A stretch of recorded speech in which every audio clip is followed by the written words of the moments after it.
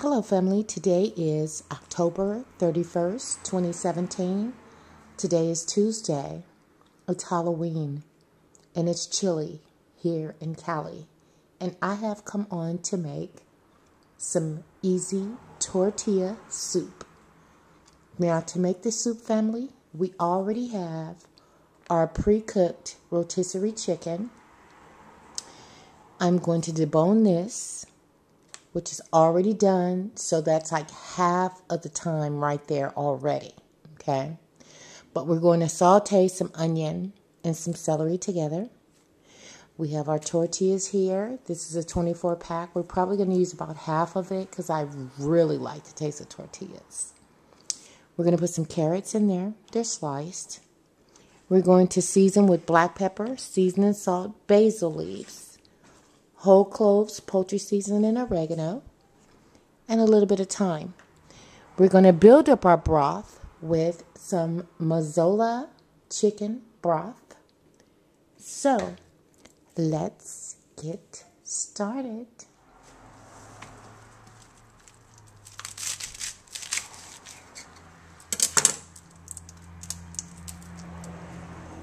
Some yellow ones in there anyway. Let's take these yellow ones that are spent. Let's take those out.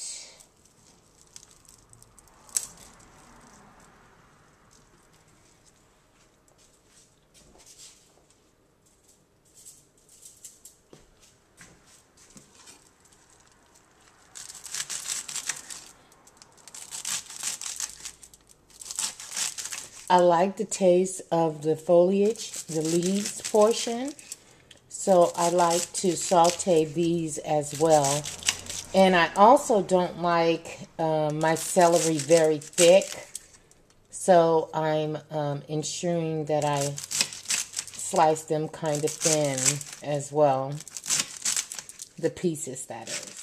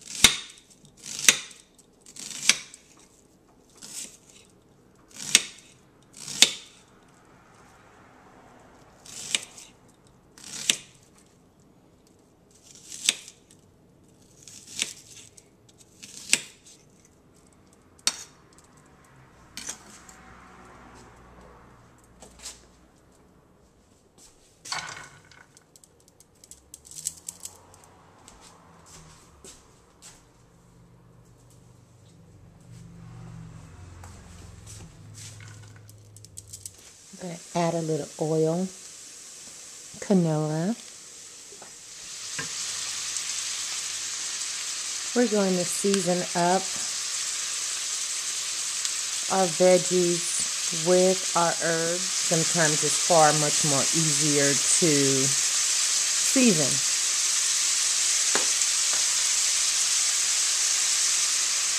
I'll use the cloves inside of the broth though.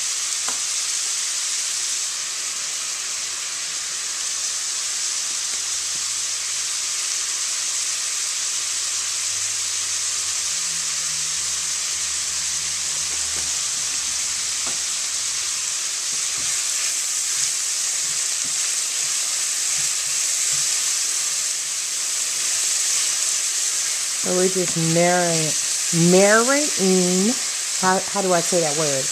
We're marrying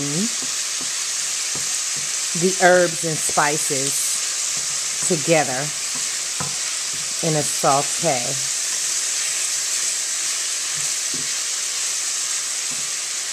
Just kind of make those herbs kind of pop a little bit and make them a little bit more, should I say, like a vibrancy or like a va-va-va-boom, or what else can I call it? I don't know what other words to use, but we're marrying the taste of the veggies, the herbs, and the spices. That's what I wanted to say.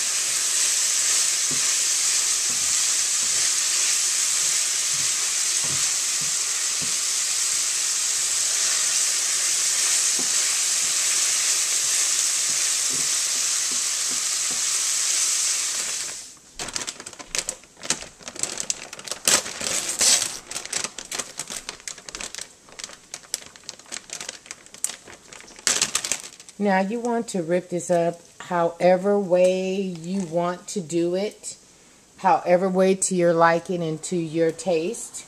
If you want big pieces, smaller pieces, however way, skin, no skin, whichever way your family choose, begin to mince up your chicken. So I have my slow cooker here. So as I'm mincing up the chicken, I'll just be incorporating it inside of my cooker as well. And I'm going to go with some skin and no skin. So that's how I'm going to do mine. I'm going to have some of the skin, but not all of it.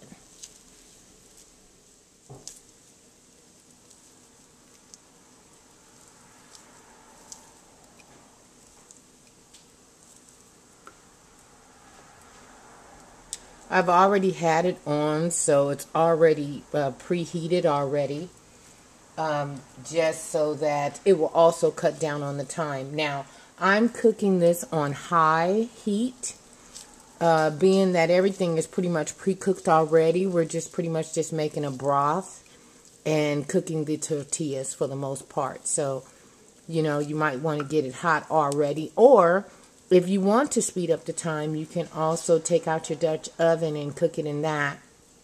I merely wanted to break up the monotony from cooking in my favorite Ninja oven. So instead of constantly using the Ninja, I wanted to just use something else. And I haven't used this girl in years, so it was a pleasant surprise to bring her out of storage and allow her to be used on this day.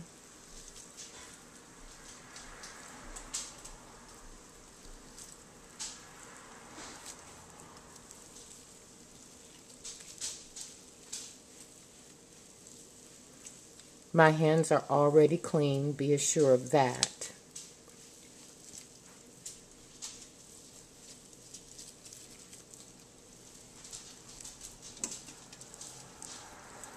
My dogs are really lining up. Hi, Egypt.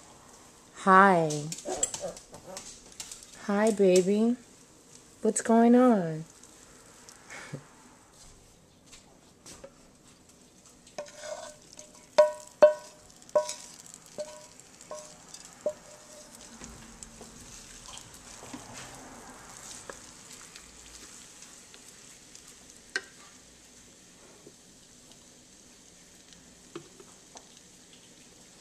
We're going to take some water. Now, you can mix your broth with the water, or you could just simply pour the broth in. So, I'm just going to pour my water in like so. And I want good broth, so I'm going to do 2 of the 4 cups. So, that equivalent to what, about 8 cups? We're going to put about 8 cups of water, because you need good liquid content for your tortillas. And now we're going to add, you're gone, baby? Okay. We're going to add our whole cloves. Just a couple.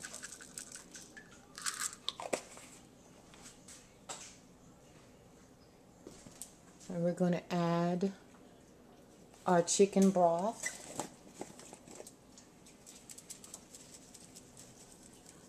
Now, whether you mix this up in the water or you just put it in like so, it truly doesn't matter.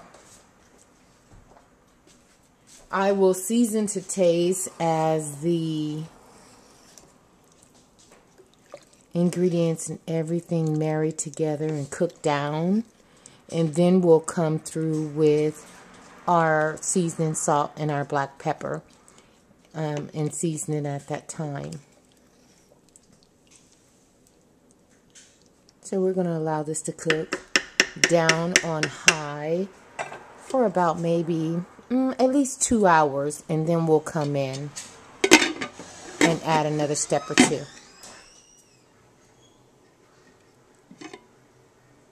Our soup has been cooking now for about an hour, and it looks really good. Let's see. Let's see how things are going here.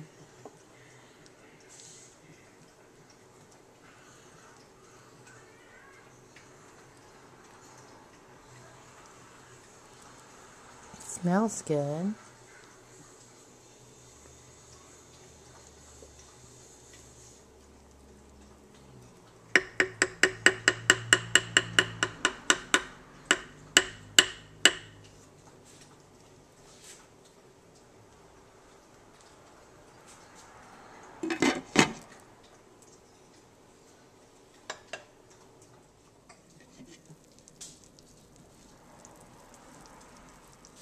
Oh, wow. It smells and looks so good. It is now 3 o'clock. I started this around noon, so it's been going about 3 hours. What I am going to do now is I'm going to taste the broth, and then at that point I'll season it to taste, and then we're going to add our tortillas. So get me a little spoon here and to taste.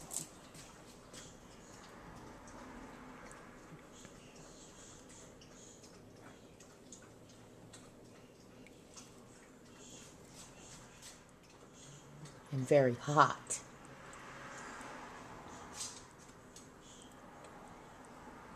Wow. We're going to add just a little bit of Lars in it.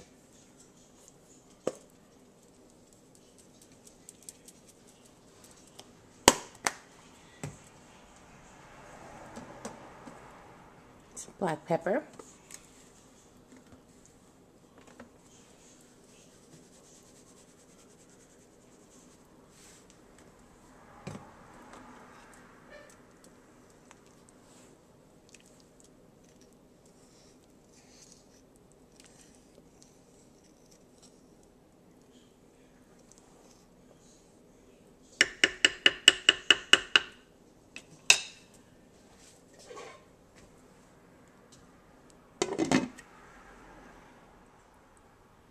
Let's add our carrots. I've drained them.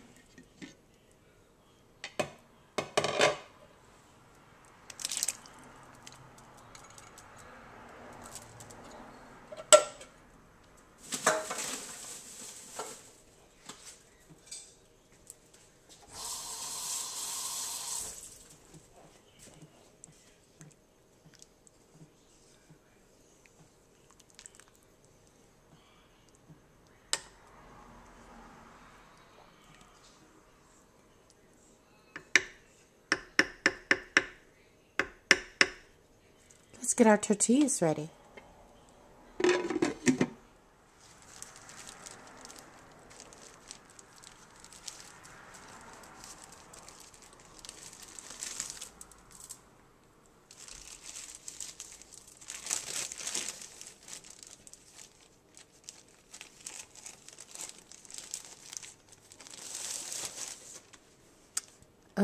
We tend to like tortillas, so I'm going to take about that much for us. And you can tear them apart if you want to, or you could just take a knife to them like this. My knives aren't the sharpest, but you get the idea. And just kind of cut them in long strips.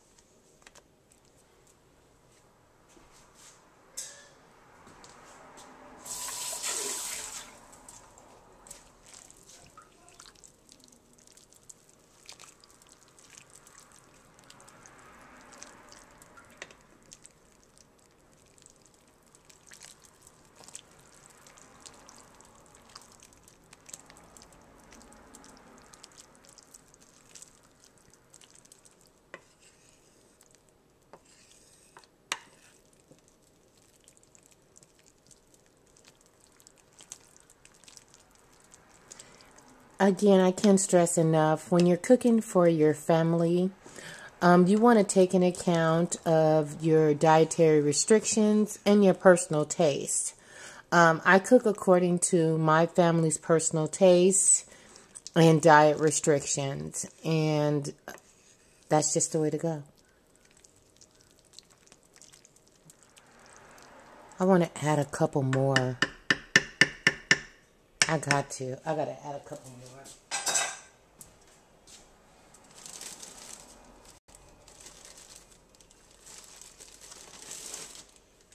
So I have about, say, 3 more, and you could just simply just tear them in strips like so.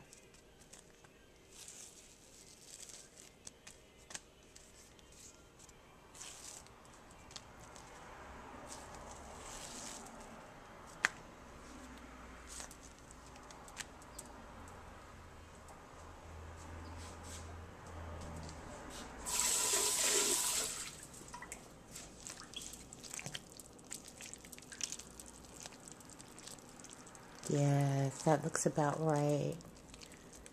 And so what we're going to do is, for this last hour, we're going to still allow it to cook on high.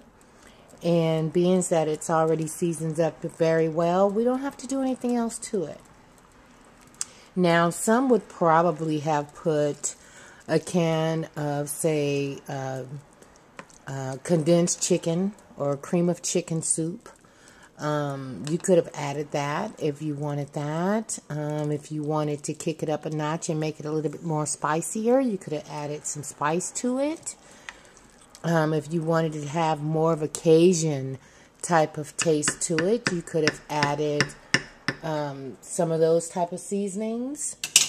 Again, this is cooking and it's supposed to be fun. It's supposed to be delicious and it's supposed to be according to your taste.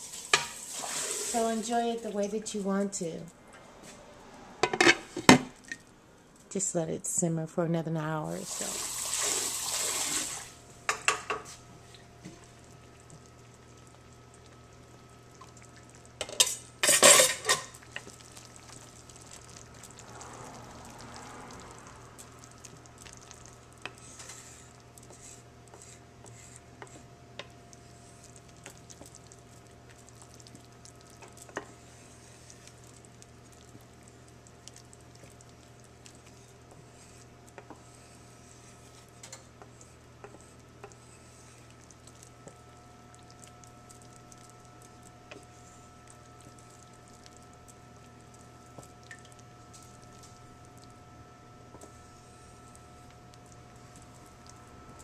Let's get the cornbread ready for the oven.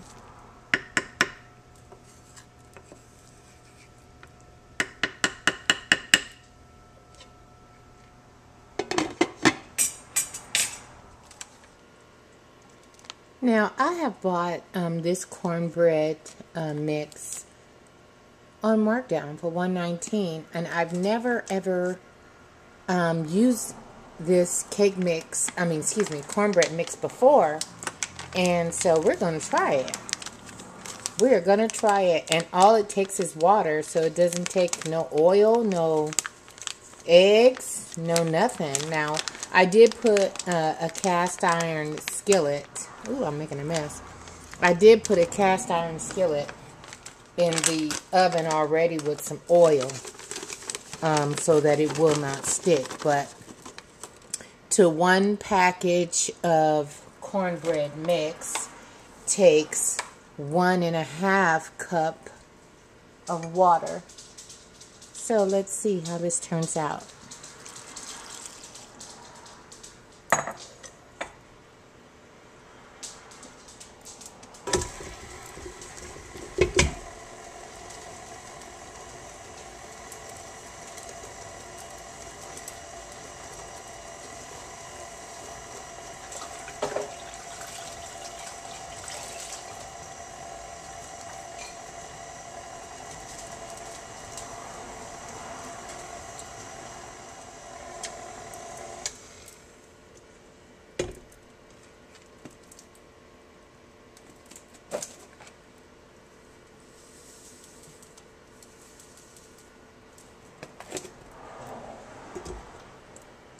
I have to put some sugar in my cornbread. That's just the way I like mine. Wait a minute. Hold on. I don't think this is on properly. There it goes. Yes, I have to have a little cornbread. A little sugar in my cornbread. And I just like it like that. And especially with butter and it's hot. Oh my God. I know I'm not the only one. Oh my God. Okay, it's ready. Let's get it in the oven. It's 5 to 5 and our cornbread is in the oven. And our dinner is about, I could say, 10 minutes from done.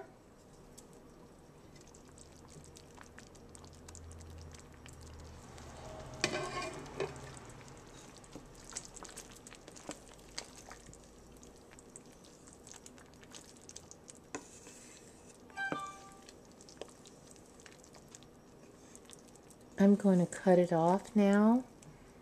It's 4:56 in the p.m. and it is done. Now, I put a lot of tortillas in mine. This is the consistency in which I like mine. But if you want less, then do less. You want more broth, then have more broth. You want more chicken, add more chicken. After our cornbread gets done, we'll plate it up.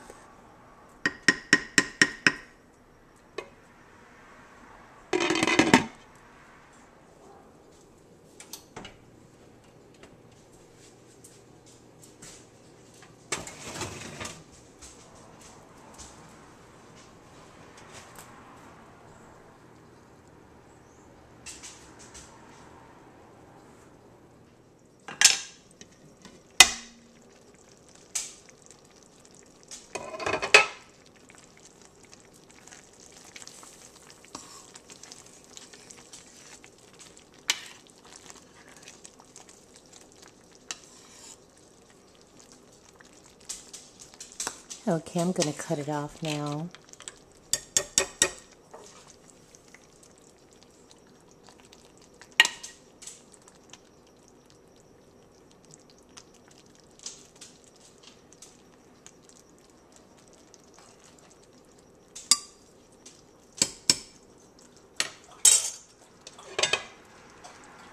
My dogs are beginning to gather up.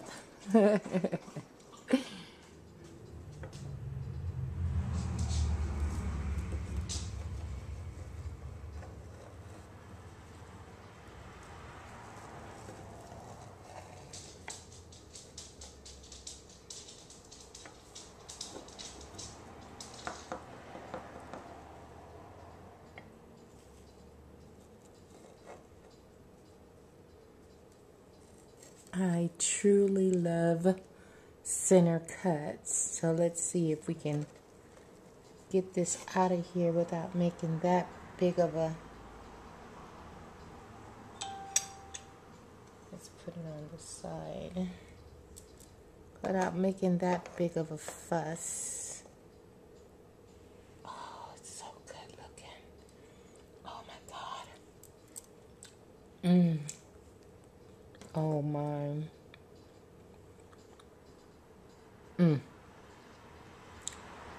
Wow.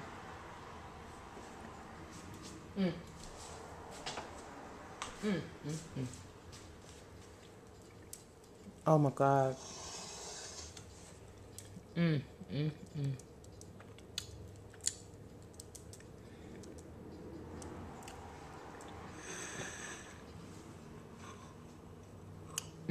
Wow. It is now 5:34 in the p.m. It is Halloween, family. Happy Halloween. And I thank you guys so much for watching. You guys have an awesome evening. Bye-bye for now.